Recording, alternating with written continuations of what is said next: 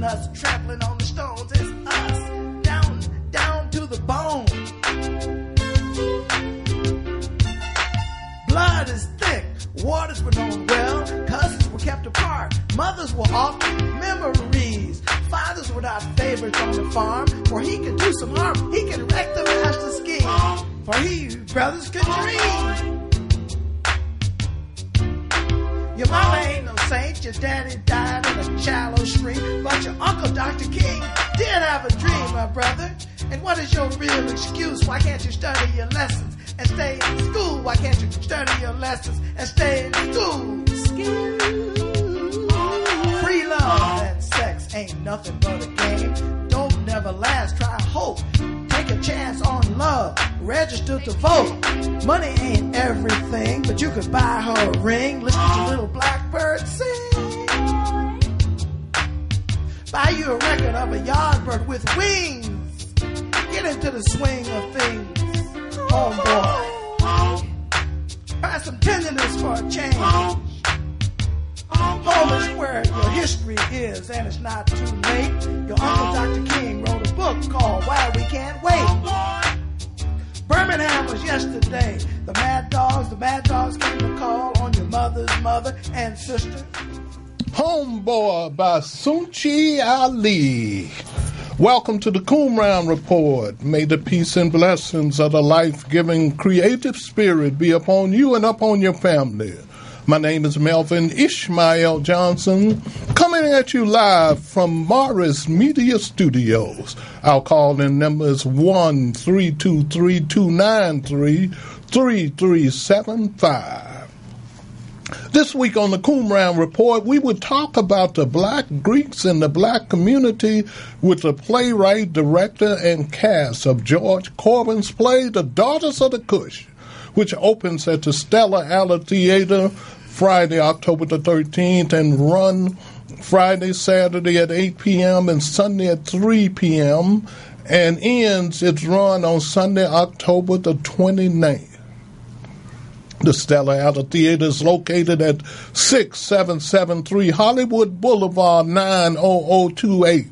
Ticket information and reservation 1-213-908-5032. Let me just say welcome to the Qumran Report. Thank you for having us. Thank you. Now, before we get into our discussion about the Black Greeks and the Black community, I would like to talk to you about this play, The Daughters of the Kush. George, why did you write this play? Well, I wrote this play because I was intrigued by the challenge of what I consider one of the most important black institutions, namely the black fraternity or black sorority, being challenged by internal conflict. And what triggered it specifically was the horrific incident about 11 years ago where a black sorority pledge drowned in Long Beach in a hazing ritual.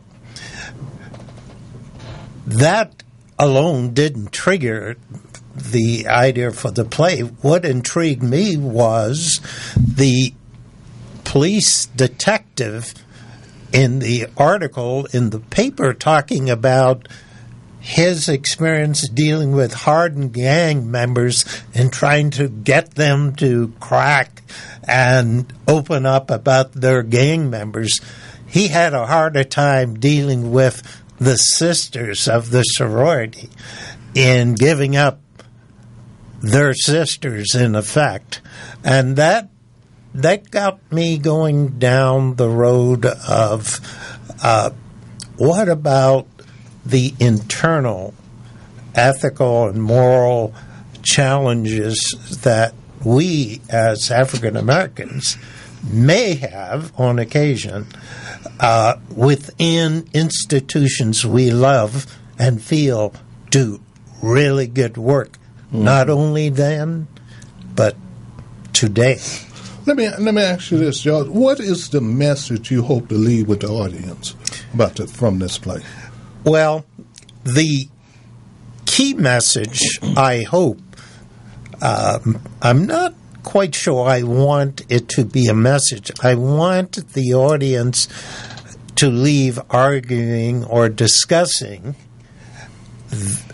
the ethical challenges one might have. What would I have done as a member of a black organization given those circumstances? Mm-hmm. What are the hierarchies of our value system? Mm-hmm. Let me ask you this. Now, you got involved with playwriting as a second career. Can you talk a little about how you got involved with playwriting as a playwright? Yeah, I want to know that too. Technically, I retired in 2004, mm-hmm. and I started teaching a college class. I had a long business career, had Zippo background in writing plays or any of this. But I had this idea that I wanted to write a play about actually a black fraternity meeting in Africa years after they graduated. And I called it New Man. And I wrote it. I didn't have a clue what I was doing, but I enjoyed the process, the imaginative aspects. So I stumbled upon the Roby Theater Company, and I kind of pushed the play into the hands of Ben Guillory, the artistic director, saying, take a look at this. Of course, he looked at me like I was crazy. Who are you? What have you written? And he suggested that I get involved in the playwrights workshop, and for 5 or 6 years, every Saturday, there I was to learn the craft. Okay. Oh, wow. Now, Veronica, let's talk about what is the biggest challenge in directing a play like this for you?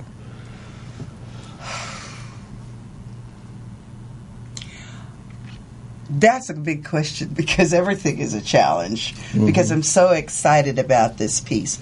I think one of the biggest challenges for me is to try to be as accurate as possible in treating the sorority organization as one that has a strong foundation founded on Christian principles. And I want to make sure that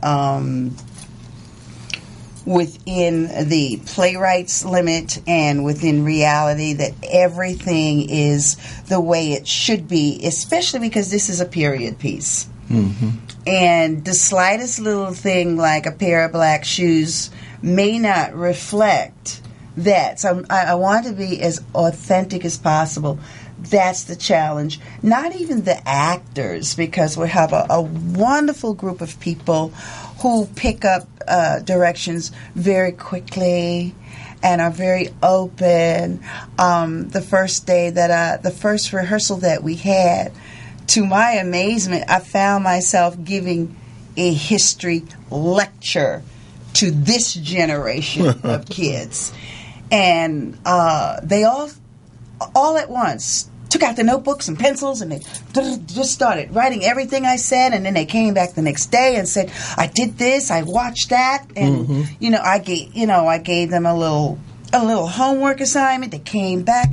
So, and everything is gelling. I don't even have to tell them that the story centers around the bonding of these sisters, and like George said, so tightly that they won't give up either one. Well, I didn't even have to discuss that.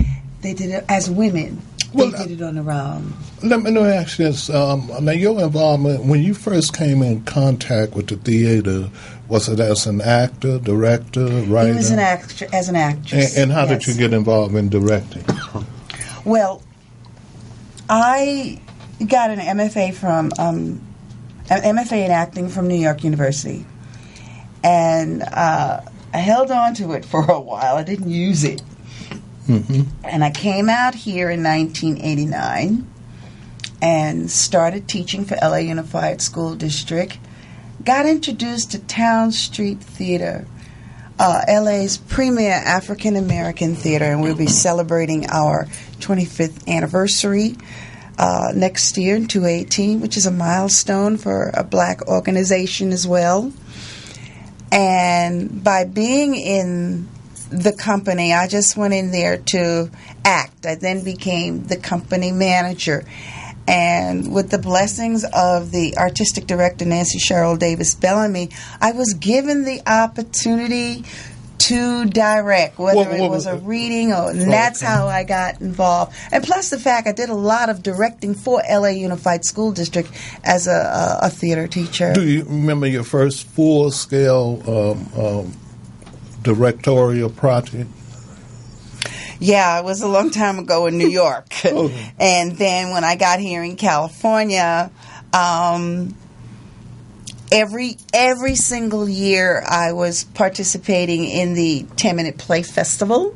And I did the reading of this particular play twice. Mm-hmm.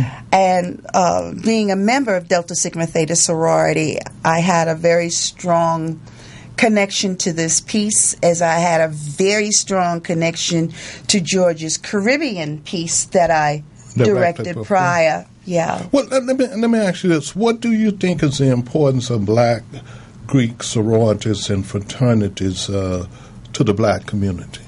Their stronghold on being community-minded, very active in social activism, which is something I'm very, very proud of. When I first came here and got involved with the Pasadena chapter of Delta Sigma Theta, I was amazed at the various committees they had, like education, like political action.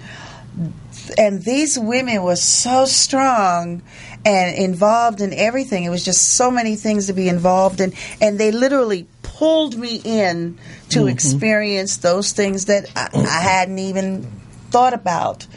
And as a result, I came out with a very strong sense of, stronger really, I was never politically active. But I came out with a strong sense of community as a result. Taking that sense of community into Town Street Theater, where there's a very strong bond there. And I learned an awful lot just being in a community. A lot of people think they get the degree and they know how to act, or they get a degree in whatever, even if it's a lawyer, and they're ready to do their job without realizing that the real learning let me ask this, in the field. A city like Los Angeles, which the homeless situation really impact the black community. You know, here you probably got about 10% African American that make up the city of Los Angeles. But when you look at the overall homeless population, probably about 95% down in the Skid Row area is African Americans. How can like Greek sororities and fraternities, how can they get involved with that? How can they have some kind of impact on that?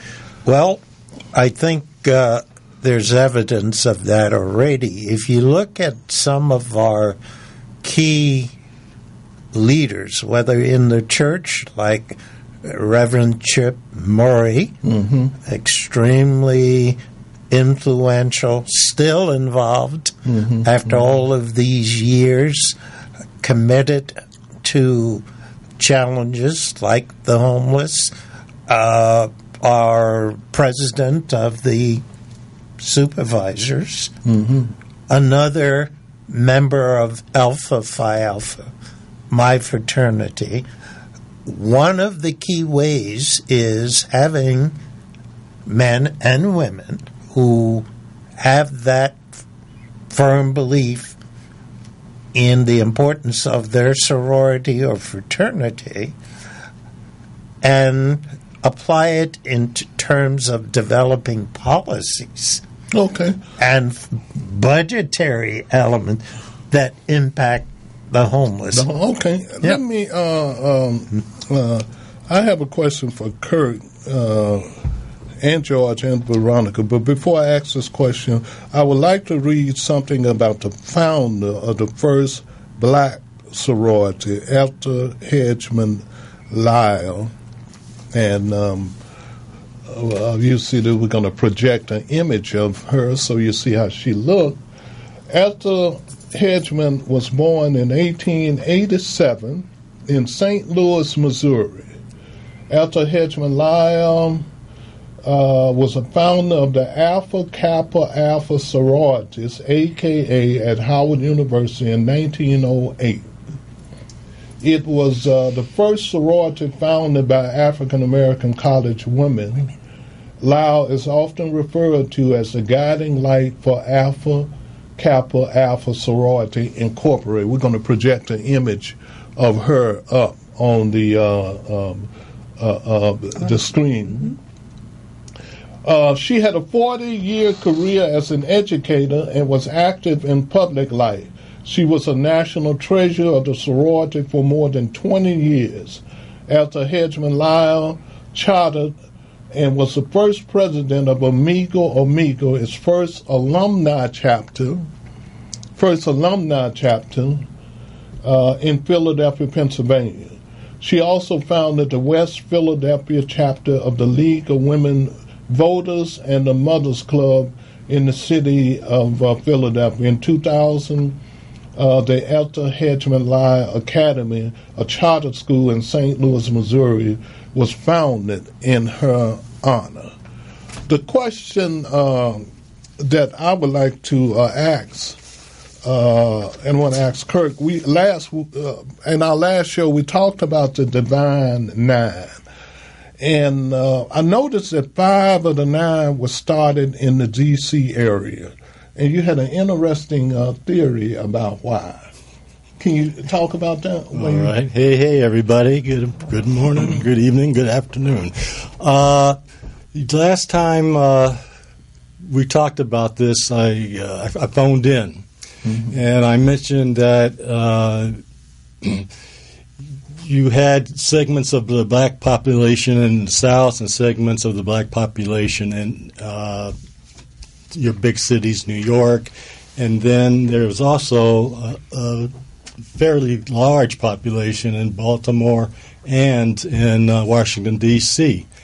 And I'm going to plug a book because I haven't read it yet, but I found some information on while I was just reading an outline on the book, and it's called The Original Black Elite, and it's by Elizabeth Dowling Taylor. And in this book, she brings out the information that in turn of the century, there were more more black people in Baltimore than any other city in the country. And then there were a large segment of a black population in Washington.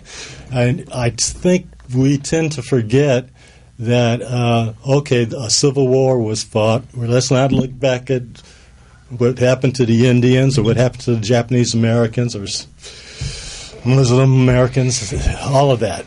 But after the Civil War, we had Reconstruction. And in Reconstruction, you had black senators in your government. You had black people in the House of Representatives. You had black county judges. And so that basically was in 1877. I'm not a date person. And that was your basic foundation. You had Reconstruction. The American government said, "Hey, we're taking this thing and we're going to make it the way it should be." And for about 30, 40 years, it worked perfectly well. But during the Civil War, after the Civil War, before the Civil War, you still had black populations in Baltimore and in Washington. So I think that was what you were addressing to. They were exposed to a white elite because you're in Washington, D.C., and you're in Baltimore, and there was an ample amount of employment to go around. And in this book, she mentions that one of the relatives, well, the head character, Daniel Murray, was a second administrator in the Library of Congress. And he dealt with the congressmen and legislators and all kinds of stuff. Mm-hmm. And you had this exposure, this mixture going on until roughly, let's say, when Woodrow Wilson became president. Segregated everything. Yeah, so what we're saying here is that because the prior segregation and the educated elite around the Washington area had a chance to observe the white sororities and fraternities, that they basically pattern. Exactly. I know the first fraternity by Minton. He said that he patterned his after the one at Yale, Skull and Bones and all that kind of stuff. I thought that was an interesting thing. I just thought it was so interesting to see him, especially around Howard University at the time, because Howard University was one of the last black schools to switch from a white president to a black president. Well, that took a long time. Very long time. Because there is a documentary on the history of Delta Sigma Theta, and Delta Sigma Theta broke off from the AKAs and formed their own as a result of forming Delta Sigma Theta. They even got chartered before the AKAs. And what they were saying was that they did not have a black president of that school until around the 1930s. Not only that, they had been advocating for a dean of women. They didn't even have a dean of women in 1919, 1920. And so one of the first deltas later on in the 1930s became the first dean of women. So they talked about how being on the college campus at the inception of Howard, right up until they got the first black president, it was like being on a glorified plantation, because it was a school founded for free blacks, actually, because it was founded before the civil rights. Before the Civil War. And so all the administrators were all white. Okay. Can I go back and tag a little bit on this? Well, my mother went to Howard, but we won't go into all that. Again, with this situation in Washington, by 1904, 1906, Teddy Roosevelt was president. He invited Booker T. Washington to the White House for dinner. Sometime after that, by then the KKK, your fanatical racist groups, were leaning strong enough that you didn't see any black persons get invited to dinner to the White House for quite some time. And by the time that Wilson became president, this is just an insult and an irritating point. He shows Birth of the Nation in the White House, and then 2 years later, he sends black men to go over and fight Germans in France. Yeah, he was definitely. And if I remember correctly, he resegregated the whole. He resegregated the government, right? And that's when they had. Then they start putting for colored only signs. Yeah. Let me.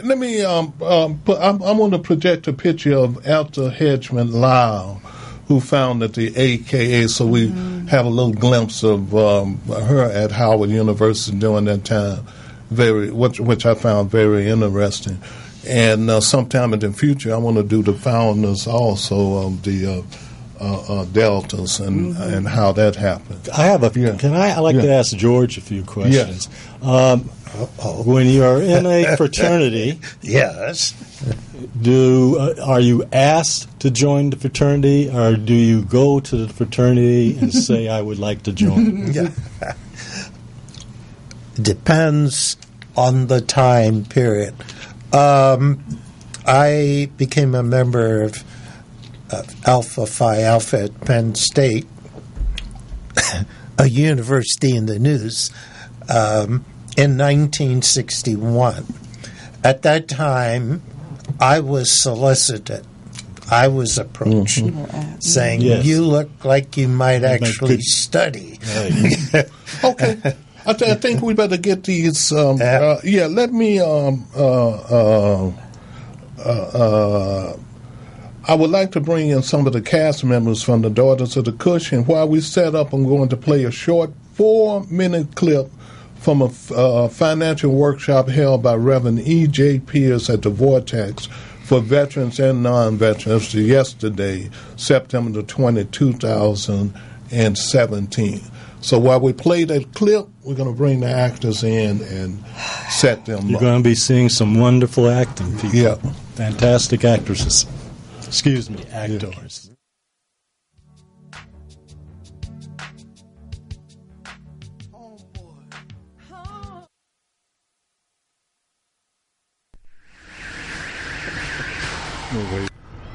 Okay, welcome to the Qumran Report. This is Melvin Ishmael Johnson. I'm over here at the financial workshop.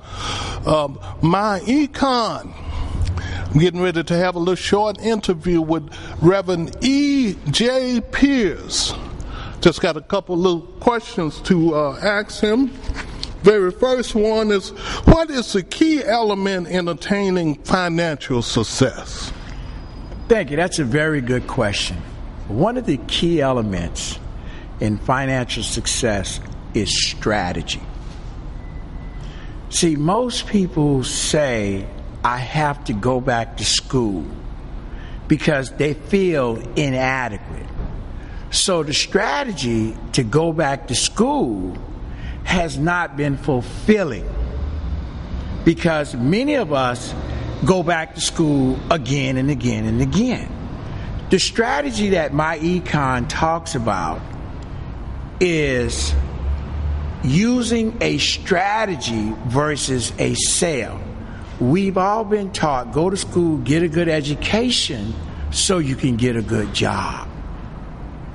Well, the strategy in that technique, that modality that we all been taught about is good, but who is it good for? It's good for the government because jobs are taxed at the highest level. Mm-hmm. Okay, well, examine this. For those who, quickly, can you tell me how you got started in the financial workshop, financial business, doing workshops like this? I got involved when I became a displaced worker in the workforce as an employee.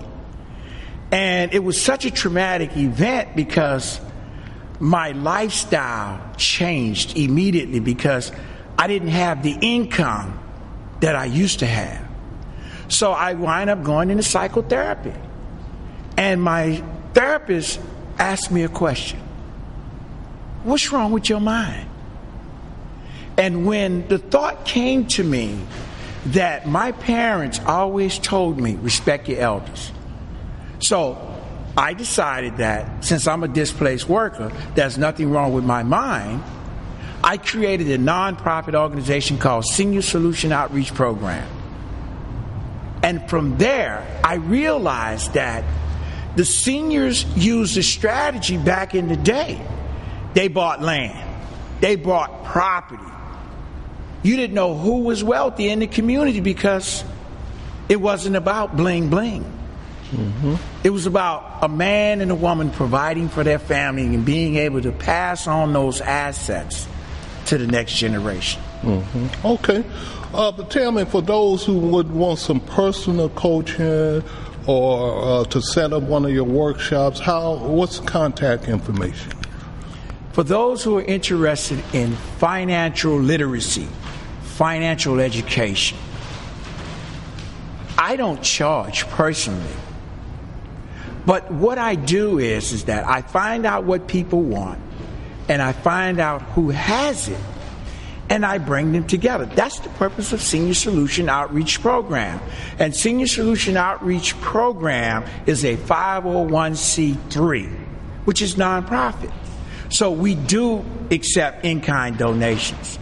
Our phone number is 310-770-7104. Give me a call, and I will be able to point you into the right direction.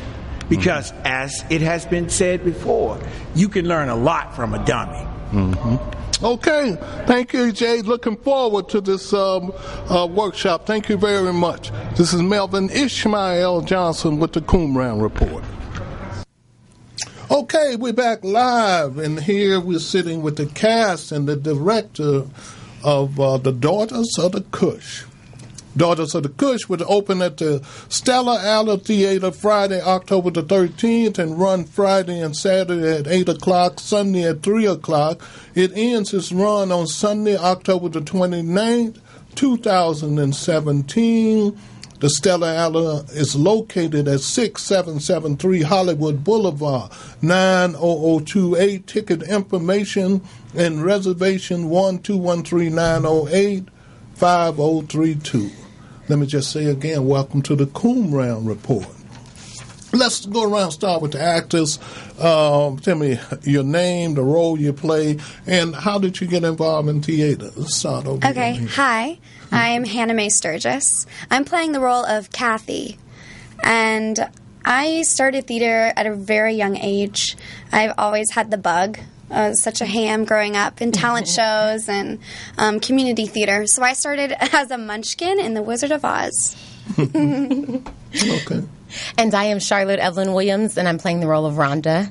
And similar to Hannah Mae here, I started off very young. I first found my love for it doing church plays, playing Mary, and playing the mother of Jesus. And then I found a love for it and, wanted to expand. So I went to middle school where I did theater, and then I went to Los Angeles County High School for the Arts where I studied theater, and it's just been a part of me since I can remember. Well, let me. Before we're going to do a couple scenes, but before the director set the scene, let me ask you this: what do you think?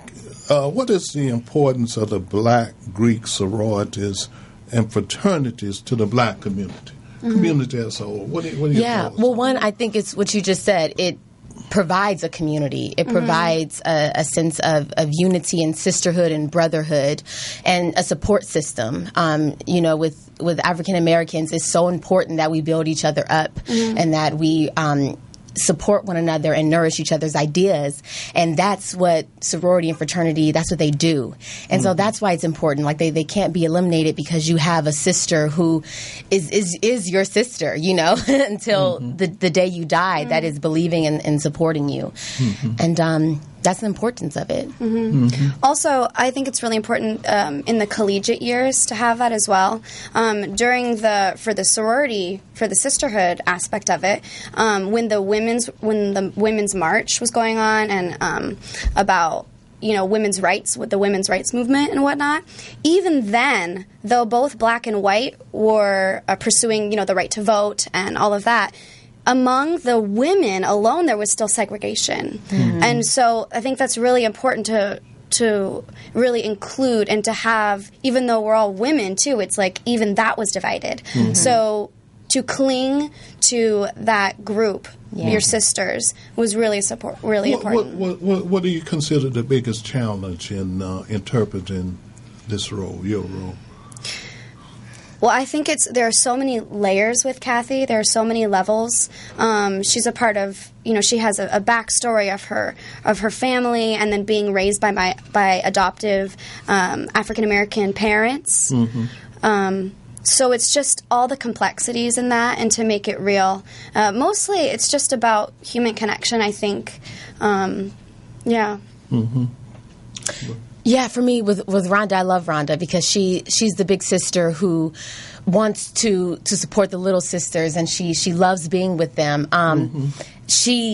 Rhonda, she's in so many different organizations on her campus.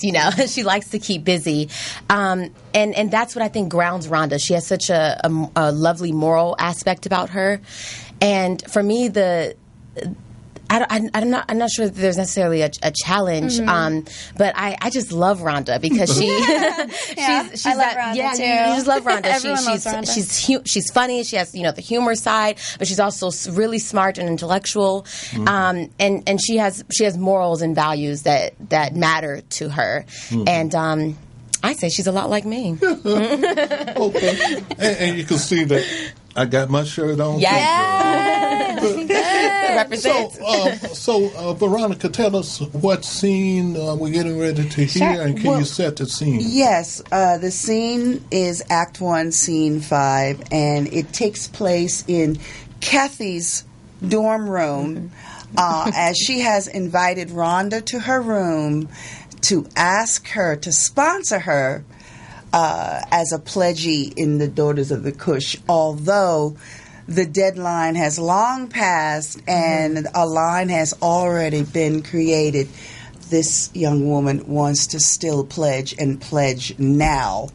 And this is the only Rhonda to try to figure a way to get her on that line. And this is the only Negro sorority on campus. Okay. And I want to join. All right, we're ready. Yes. All right. You made a good point. Bob's suggestion for our project was dumb like him. Can you imagine if he was our president? Rhonda stops and looks around the dorm room. She walks over to the small balcony to take in the view and slides open the door. She disappears for a few seconds. Her voice can be heard. Wow, you have a great view. I can see downtown from here. Rhonda appears from the balcony. Yeah, these old tower dorms are the only ones with balconies. Just put your books on my desk. Kathy drops her books on the bed haphazardly, anxious to please her guest. Isn't it great?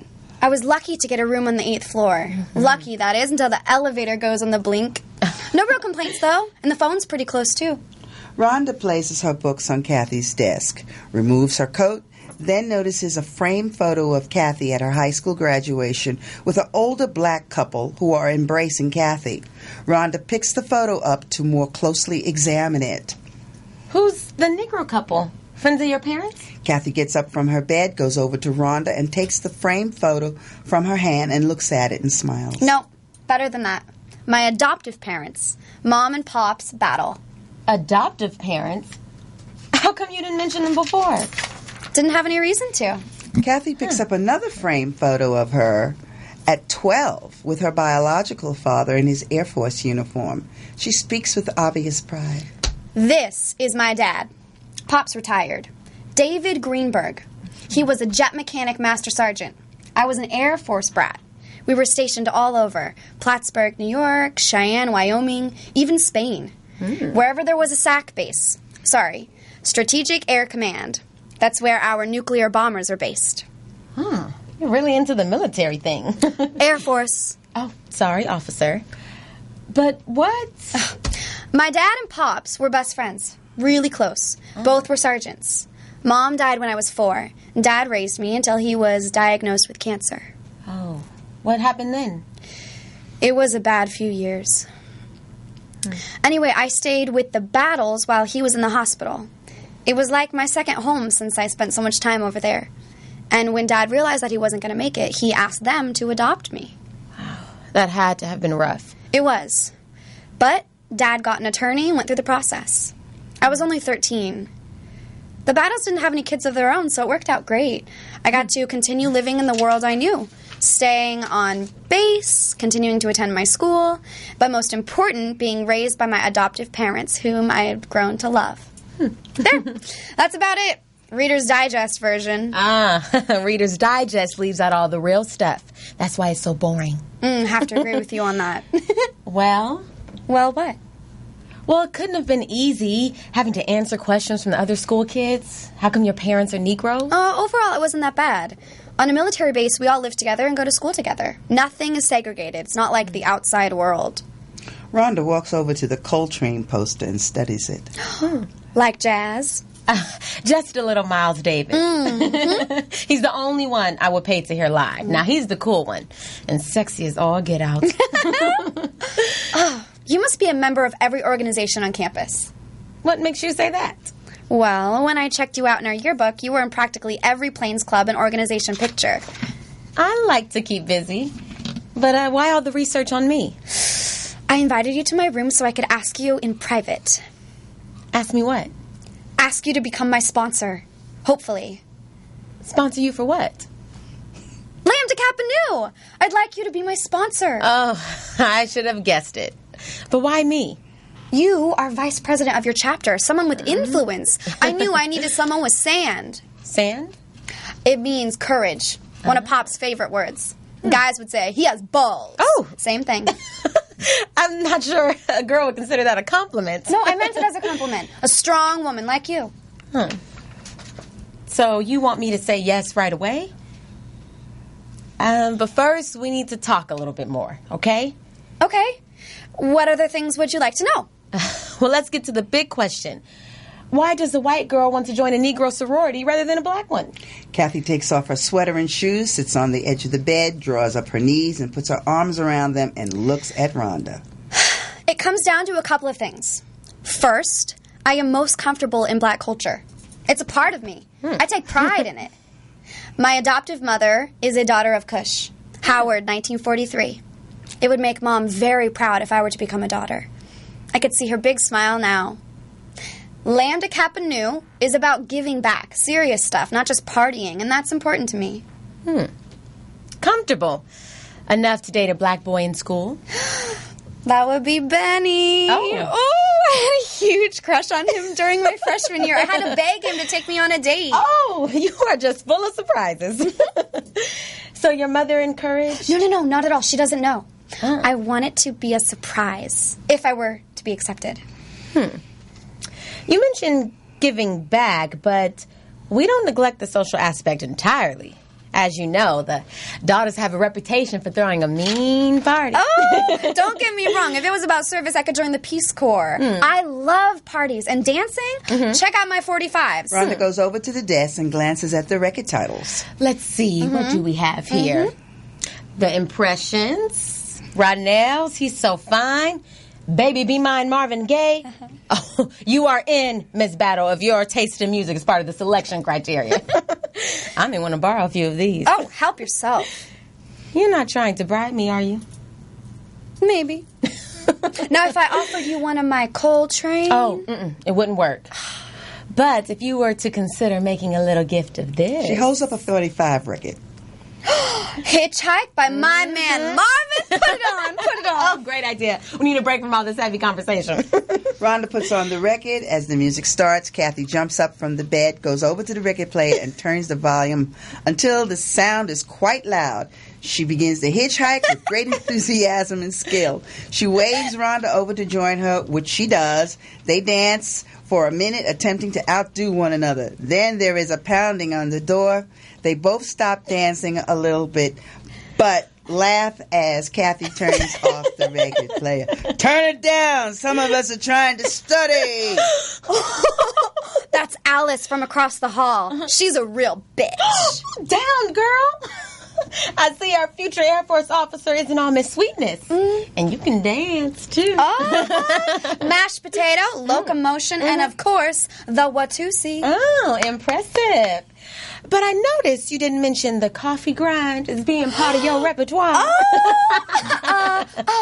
We ladies of the South don't know anything about such unrefined behavior. Yes. Besides, when one is encased with gowns with hoops, well, my dear, the grind, as you say, is just impossible for this Beauregard. Simply impossible, damn it. You play whist? Doesn't everyone?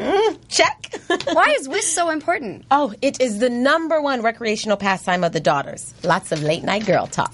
Is there anything I can do to make it easy for you to be my sponsor? Anything at all?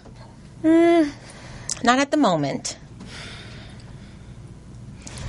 Okay. I'll be your sponsor. No need to keep you from losing sleep. Thank you. Our line starts in the spring, so there's plenty of time. Oh, I was hoping... What's wrong? It's just that I was hoping to join the new line and not have to wait until next year. Why did you wait so long to ask me to sponsor you? I could have gotten you started with the other candies. Well, it's just that I wasn't quite sure until that discussion we had at the student union the other day when I met Clara, your dean of pledges. She seemed so friendly and accepting. And I was hoping to surprise my mother over the Christmas break. I don't think... Oh, please. Please, is there any way you can make an exception? Okay, I'll talk to Brenda, our president. If she agrees, we'll have to check with National. They might approve since we have the minimum number of pledges for a line. If you were to lose a candy... If this works, you'll be an exception in more than one way. See. Thank you. Okay, let me ask you a question. How do you, what is your approach to developing your ensemble for your actors to move them in the direction of forming an ensemble? Are you talking to me? Yeah. Oh, I'm so sorry. Ask me the question again. What is your approach in developing your actors into an ensemble? Oh, boy. We've done a number of things like getting them to improvise, which a lot of directors don't like to waste time to do. But because there is so much group work going on and certain things need to be choreographed, it allows them to work together and feel each other's rhythm on their own. And every time they come in, every day when we get ready to rehearse, we walk into the room and people start greeting each other like they haven't seen each other in 6 years, you know. When it was last night. And everybody, and so everybody's excited about the process. And the process is going along without a hitch. And I'll say something to somebody and innately they'll pick it up without, well, that doesn't feel right. And then it's, really a very great place to work.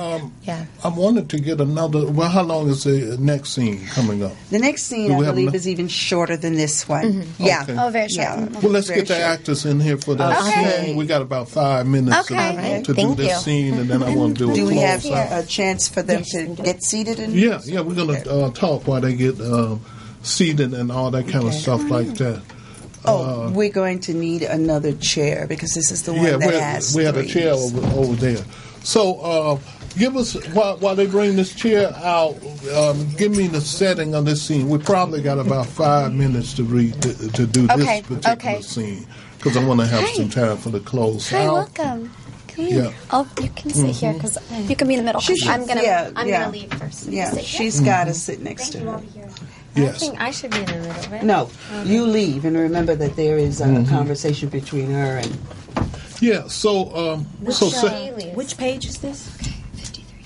so let's I'm doing this. Oh, that's okay. Then she's still sitting right next to you. yeah. Okay. So we got about 5 minutes for the scene. So give us a setup. Okay, this is. Are you ready, Benoit? I have to wait for Benoit to get ready. I am now. Oh, you got to squeeze in. Can you scoot over? Yeah, you're fine. Okay. Let's get rolling with the scene. We got about 5 minutes for the scene because I'm going to do Benoit, are you ready? close out. Go ahead. All right. This is Act 1, Scene 6, and they are in the sorority room on campus. And we open up with Kathy teaching one of the pledges, Ida, how to play bid whist when Big Sister Clara, the Dean of Pledges, walks in on them. Okay. All right. And I will be reading the stage directions for you guys. Okay, we ready? Okay. Thanks for helping me learn how to play whist, Kathy. I don't know why Big Sister Clara has insisted that all candies learn. Oh, don't worry. I'll teach you the way my mother taught me. It's easy. You'll learn in no time. I'm not so sure. I'm really bad at card games. Okay. What was the last card game you played? Go Fish? Whist is a lot more fun than Go Fish. Besides the playing part, you're expected to contribute fresh gossip. What's going on in the Negro world at Plains U. The funnier, the better. It doesn't necessarily have to be true, just so it sounds like it could be. Oh, I do know some stuff that might work. Good! Now let's get started. The first thing you need to know is that whist is a game of luck, skill, and surprise. 4 players, many different versions of the game. The daughters play bid whist. Now, the first step is you need to remove the 1s, 2s, 3s, 4s, and 5s, and there are a number of tricks. What's a trick? What are you Candies up to? Candy Battles helped me learn how to play whist. Where are you at on your project? You can return to your dorm now, Candy. I wish to speak with Candy Ida alone.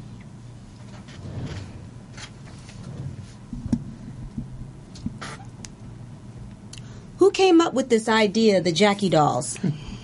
It was our new pledge, Kathy. She's really nice, really cool. We started to get together in her dorm room after classes. She's become the most popular Candy. It's kind of funny in a way. Really? What's funny? Well, we don't even notice any longer that she's white. Really? When she joined our pledge line last month. The Mrs. Kennedy doll was her first suggestion. All I could think of was a dumb bake sale. Clara looks at the doll in her hands and notices she has twisted off the head.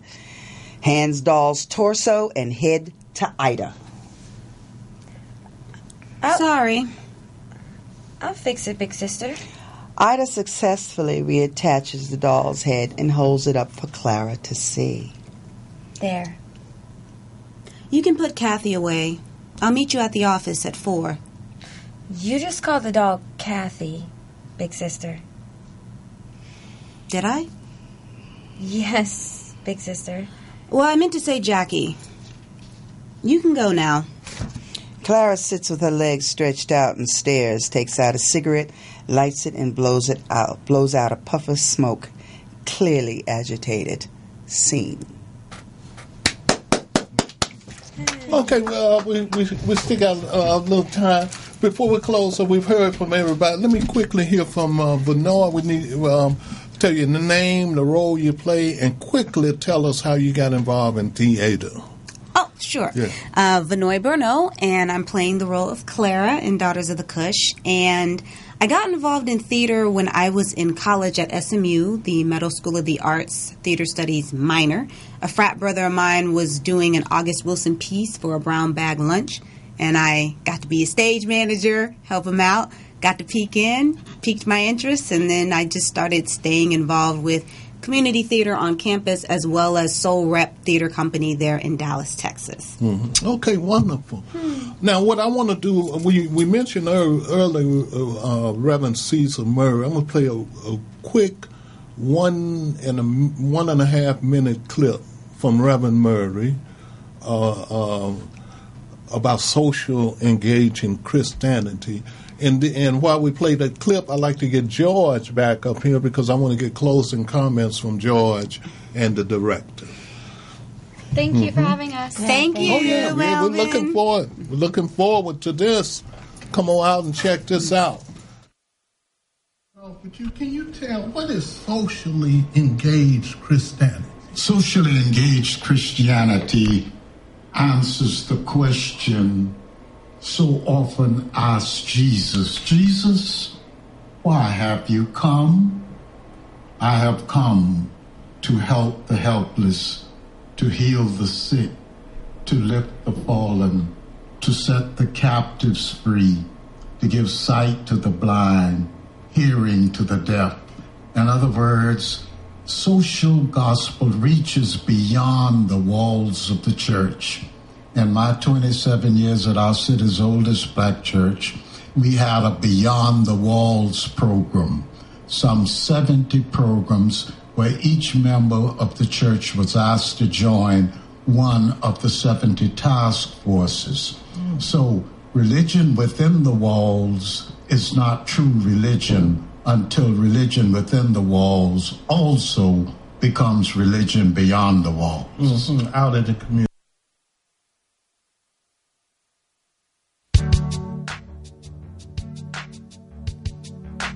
Homeboy.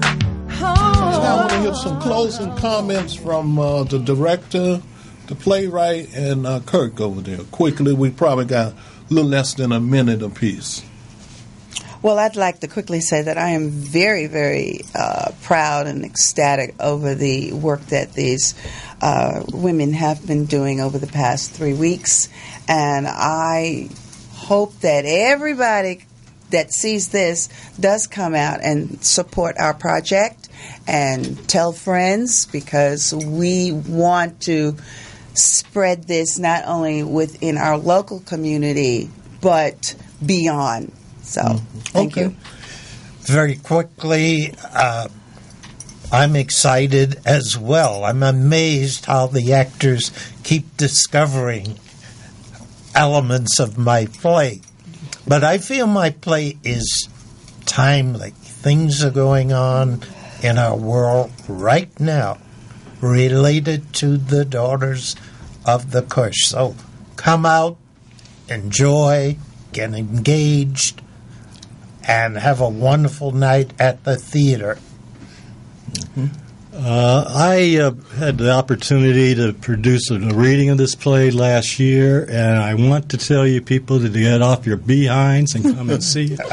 It has pathos, tragedy, and comedy. It is more timely now than it was. It deals with a period of time that you're young folks out there, you don't know about this. 1960s is a time of change. We already have a couple shows that are sold out, so don't waste your time and think about it. This is a play that needs to be seen now. Mm-hmm. Thank you, Curry. Okay, so the Daughters of the Kush open at the Stella Allen Theater Friday, October the 13th. Runs Friday and Saturday at 8 p.m., Sunday at 3 p.m., ends its run on October the 29th. Stella Allen is located 6773 Hollywood Boulevard, 90028. Ticket information, reservations, 213-908-5032. I would like to extend a special thanks to playwright, director, the cast of George Corbin's excellent play, The Daughters of the Kush. Also, we have our Nasana reading, our twice-a-month Nasana reading, coming up this Wednesday at the Moments Playhouse, 665 Hellertorp Drive at 7 o'clock. T.J. Bay, his play, Ojammo. We read that play that's coming Wednesdays. So please listen to past shows of the Qumran Report by Googling in Qumran Report. Thank you for tuning in to the Qumran Report, and from your host, Melvin Ishmael Johnson, may the peace and blessings of the life-giving creative spirit be upon you and upon your family. I leave you with Homeboy by Sunji Ali.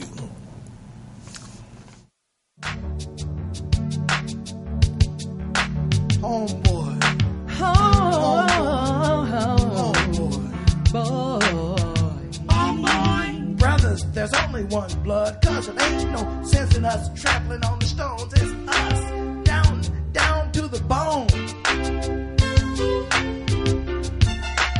Blood is thick, waters were known well, cousins were kept apart, mothers were often memories, fathers were not favorites on the farm, for he could do some harm, he could wreck the master scheme, for he brothers could dream.